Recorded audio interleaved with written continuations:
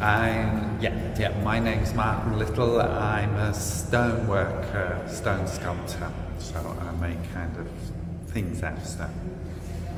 What inspires you to work with stone? I was a geologist, an engineering geologist. I've always liked rocks and stones and the landscape, and so stone is my thing, you know. How do you start the creative process with stone?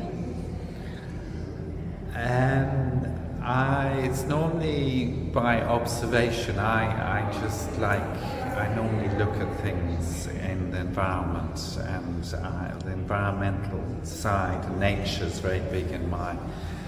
So I just see things, and I'll pick an apple and I'll plonk it there, and I'll have a piece of stone and I'll just go for it, you know. So that's my main thing. And the craft, more end of it, I am making bowls and things. Yeah, again, it's the shape, you know, so that's what inspires me. How would you describe your workspace and what tools you use? Messy, dusty, chaotic.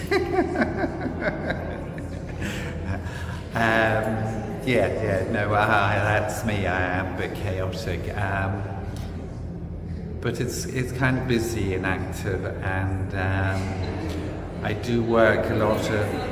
I say dusty. I use angle grinders to do a lot of the heavy lifting. So that is, and then the bits of stone chipping off everywhere, and then I hand polish. So, and I do use hammers and chisels, and so I'm sharpening them. And if I'm doing a bit of hand carving, you know, then it all comes nice and calm and quiet, and it's just tap, tap, tap, tap, tap, tap. And what other types of craft do you dream of collaborating with? I don't know if I dream of collaborating, but yeah, I recently did a collaboration with a jeweller, Emma Jane Champley. It was part of a little collaboration project we did. So again, it's that mixing of metal and stone together, which I think really worked, you know. So, and you know, we did our project, and then we carried on doing another one, you know. So we might do another one again, you know. So we kind of got it sorted. And any professional dreams?